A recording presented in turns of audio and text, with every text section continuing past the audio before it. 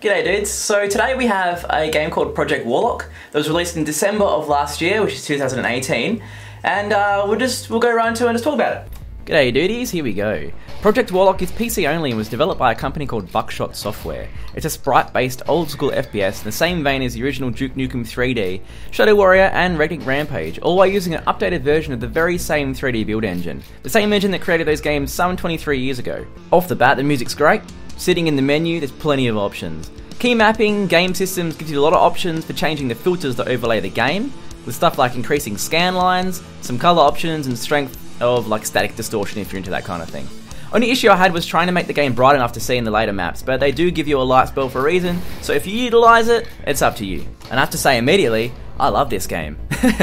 Everything about this game. The levels, the weapons, the enemies, the pacing, the secrets, it's all great, but that's what we're here to talk about. One of the things I noticed immediately was the amount of secret areas in every level. I was just running along the walls, spamming spacebar everywhere. They're pretty rewarding. Sometimes you would find not one, but two secrets. You'd find a secret within a secret. And you don't find that very often in games these days, so that was surprising and it kind of kept me playing a little bit, trying to find all the secrets. I usually don't care in these kind of games, but it was fun.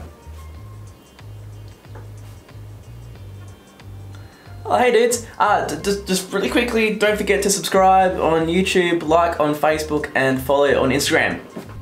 The game boasts 60 levels, 5 worlds, 72 enemies, 38 weapons, 8 spells, and 12 perks. I barely used any of those spells or any of those perks, or really any of those weapons. I kind of found my favourites and I stuck to them. I tried others, but you know what? You know your favourite, right? You just keep using it. I recorded this footage 2 months ago and I've somehow lost my save game.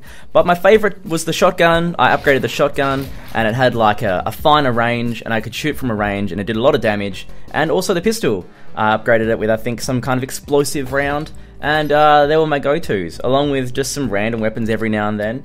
But they did the trick for the majority of the game.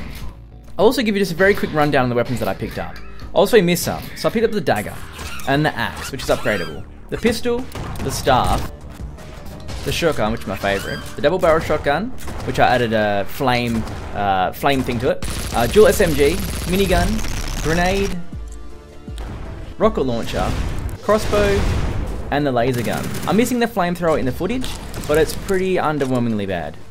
So I found a glitch like midway through the game, and it kind of overpowered me for the rest of the game, but it was awesome, and I'll show you why. So when you find a secret, you gain a little bit of XP. I didn't notice this until there was a button on the wall that had no limit to how many times you pushed it. So once I figured this out, I spent the next few minutes gaining XP and leveling up. This is a great time to also talk about the upgrade system. As you gain more weapons, you'll notice they're upgradable in the hub world. There will generally be 1 or 2 upgrades per weapon. What I found was either one was worth it or none of them were. Each time you level, you earn yourself an upgrade point. That can be spent either upgrading your weapon or upgrading your spells, which I didn't touch because I don't do spells when I can have wicked guns. I just wasn't interested and perhaps that's my own flaw. Being the only spell I actually did use lit up the room a little bit. Now perk points, they're totally different. Every 5 levels you earn yourself a perk point that can be used to upgrade your strength with melee weapons, overall hit points, spirit for your magic, or capacity for your ammunition. Instinctively, I was all hit point and capacity, and it served me well in the later levels, not having to hunt for ammo as much to destroy the waves of enemies in the last level. You can also use those very same perk points on game-changing perks, like sprinting everywhere, which helps you avoid damage and finish your level faster, shotgun expert, which gives you 2 shells for the price of 1 on pickup, and quick healer, which gives you 5 HP on pickup, and so forth.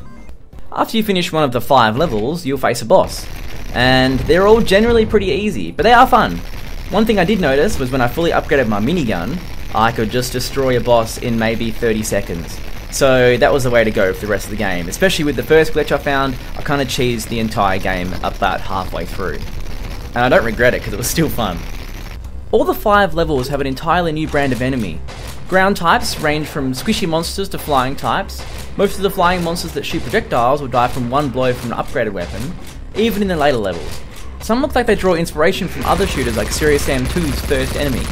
Some enemies share a likeness to Dune's worms, coming from underground to try and eat you up and take all your shit. Others are more pathetic and will just try and consume you from land while absorbing as much damage as they can until they can't take it anymore. The whole range of enemies is super fun. Another thing that this game really nailed. My favourite part is probably the amount of different types of robotic enemies they have. They're just fun.